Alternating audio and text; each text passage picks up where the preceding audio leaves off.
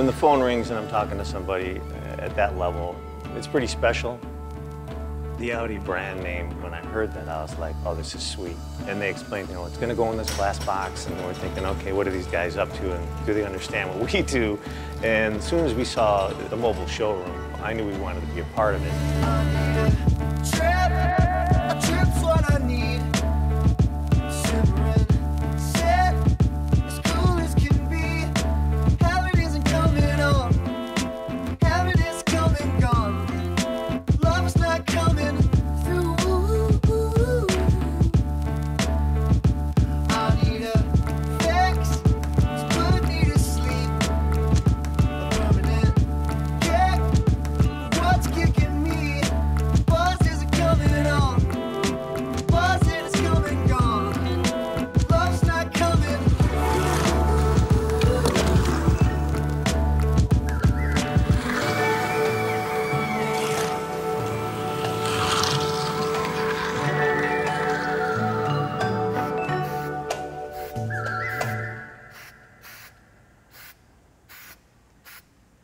What are you working on right there? Making the trees for the track, which basically consist of Japanese sedum flowers that we wait till they dry out.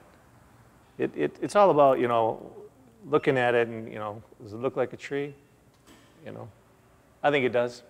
And even though this part of it is really shallow, when it comes time to put it on the track, he'll be out like this. So, you know, it brings together that he's fighting for sunlight, he's fighting for sunlight, Right. and they can, you know, join together. Me making trees came out of a necessity to build the tracks, to make them real, to create the value, which, you know, got us to where we are today, where, you know, 5 years ago, someone told me, oh yeah, Dave, you're gonna be making trees. When I was sitting in my 20 by 20 corner office with 20 people under me, I would have said, what are you talking about? Well, when I first, you know, lost my job, I thought, I want to do something cool where I don't have the stress of someone on top of me. And at home at night, you know, after looking through the want ads and hiring headhunters, I just wasn't getting anywhere. And I thought, I'd really like to just be my own person. And I had this vision of painting coconuts on the beach, so I wouldn't have the stress of people coming to me, and I could just paint a happy face on a coconut, and here you go. So I always refer to, you know, painting the coconuts as, you know, hiding out from society kind of thing, but still getting enough money to take care of my family and having some fun.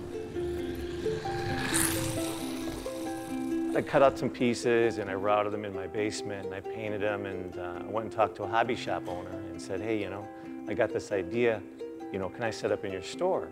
And he said, yeah, that's cool. You know, he didn't really believe in it either. You know, he told me that afterwards. He just said he felt sorry for me. You know, I can say, oh, we build slot car tracks. Oh, you do? People instantly think that they're plastic snapped together, you know, foam and plastic, just store-bought stuff. So when people walk through the door, it's, oh my God, I didn't think it was that big. Oh geez, I didn't realize that, you know, you did wood. Oh, that's painted? When you see a track with none of the scenery and it's just painted and on there, it's a work of art in itself, because it's wood. And we bend the wood, and we mold the wood, and we get the right bankings.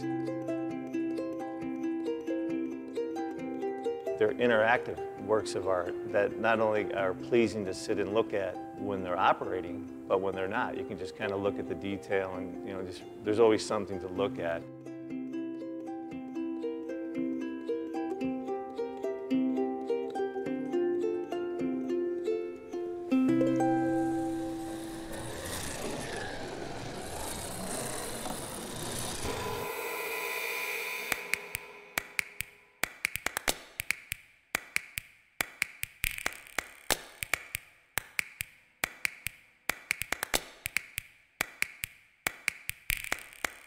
We do sanding, painting, carving, virtually everything the way it used to be done in the old days, the old-fashioned analog way.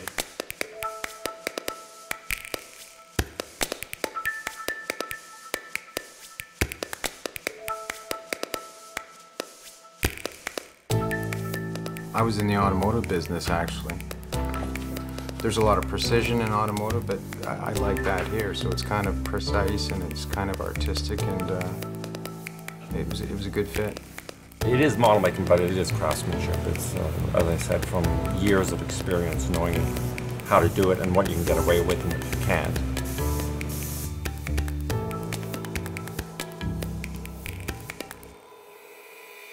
We don't actually have any hobbies. We just do things that people think are hobbies. I knew my weaknesses, so I surrounded myself with people who can help bring what I had in my head to reality. And knowing that, okay, there's people that can do this for me, and we can all get to the same place at the end, which is, you know, a really kick-ass track. I love like puzzles, so something that needs to be completed and something that I have absolutely no idea how to do. So I basically drown myself in information about everything that has to do with the project. If you're a geek inside, you're a geek inside, and it's fun to talk tech. The video feed gets fed into the router, 15 to 24 step custom batteries that have H bars, and the router sends the signal to a pulse width modulator, so it just... Talking to him the night before he was flying in, he says, okay, well, there's a couple more changes. I don't know what I'm going to do. I don't even think I'm going to get to bed tonight. You know, he's running 150 miles an hour like we all do. We talk a little fast. You know, we all have that anticipation, especially from the technology background of what could go wrong or what could possibly happen here. Incorporating an iPad to control the speed of the car is what they wanted. Something that was usually with like a wire and just a trigger. To do that was a great challenge and something that really made me rise to the occasion. To meet someone like Ali and everyone coming together to make something happen that I really didn't think was going to work. You know, these guys, you're going to do iPad. Okay, it's going to be a challenge. But then when we got in here, we start to work through it. And, you know, Ali is still making changes on the fly. And he's, you know, we still are figuring out the cars because we're working outside the box. You know, there is no box here now. It's just, you know, what do we need to do to get it done? When they asked about the Looney and the ice, well, we referenced, they use that as a reference. What can be the special thing? I come back to the Quattro, and I said, all right, this is what we're going to do. I went into my box, I grabbed an Audi Quattro. I said, we're going to put this Quattro in the barn, because to me, it represents my introduction into Audi and most of the people in North America, because Audi came over with the Quattro, and they entered into the Pikes Peak race. And it's a race up the mountain. It take up to 22 minutes. And then in 1987, Walter Rall came and just decimated the world record there by 22 seconds, which was kind of unheard of. And that there really brought Audi into the focus, you know, North America, about this brand, because now they could, you know, tote that, hey man, we're Audi, we're, you know, we're kicking ass. So that's how we came with the Looney. So I thought, okay, we'll put it in the barn. We'll have the windows small, and we'll just kind of subdue light it. So when people will kind of look, they'll say, well, you know, what is that in there? And maybe nobody will know, but I know it's there.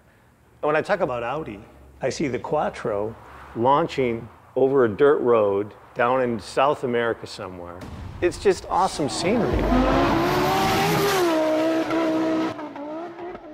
It's really more of an emotional thing. Like there's right times for me to carve and there's not.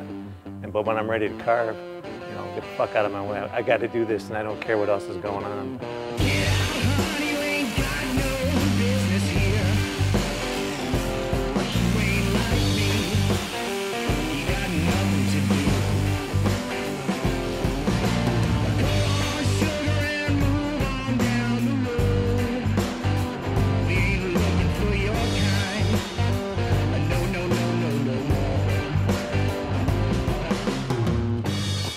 You're telling me what you want, and that's fine, but I'm going to give you what I see in my head. And when it's done, you're going to like it, and you have to trust me on that.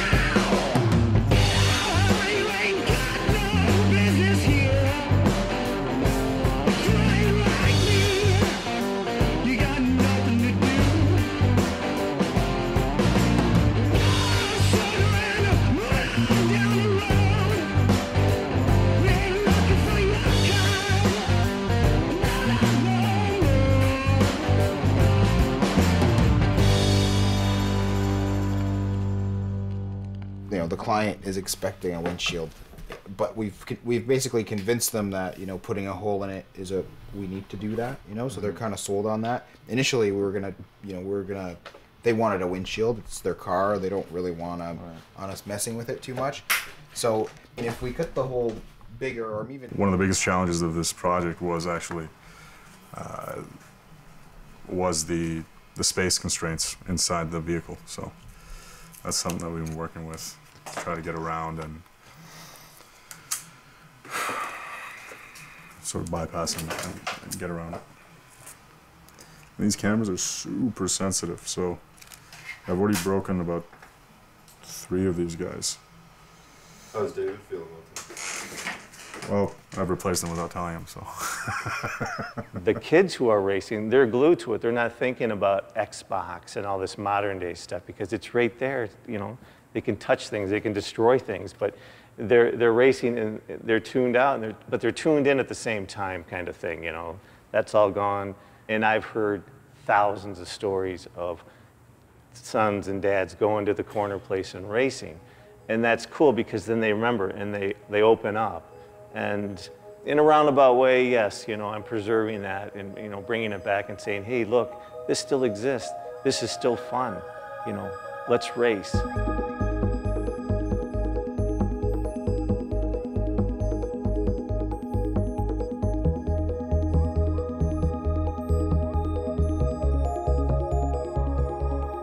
Some of these pieces are going to be around forever, and it may sound strange, but you know, there's an intimate relationship with what you're doing in this track, and a lot of them are never seen again to the public.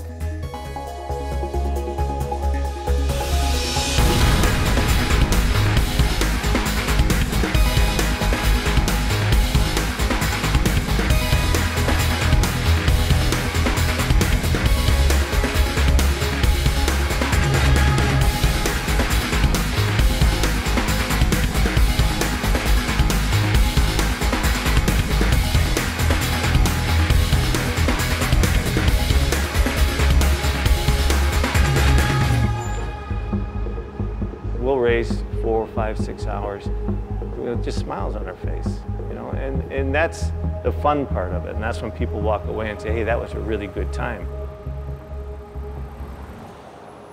It's more mystical, it's more emotional than just, you know, tools and hammers and stuff like that. It's more the passion kind of thing that comes out of me, and that's what drives me, and that's where it all comes from. It's hard to explain. I can't explain this. I go back home and try to tell people, they won't understand it. Even when they look at a picture, they won't pick up the energy of what's going on. You know, I brought my wife and daughter up here to experience this with me because when I give birth and I put these on exhibitions, I'm always calling home and trying to fill them with the excitement and, you know, what I'm feeling. But to me, it's rewarding that I know when she's older, she'll be able to reflect on this and say, look what my dad did. And there'll be a lot of pride, and even for myself when we share this story 10 years from now. You know, hey, Madeline, do you remember when? And all the people. Those are the moments where she'll be able to look back and say, hey, this is, you know, what my dad was all about. You know, he was a really cool dude, but he could be a real prick. But, you know, and he wasn't always happy. And I saw him cry, and he shared these things in front of me.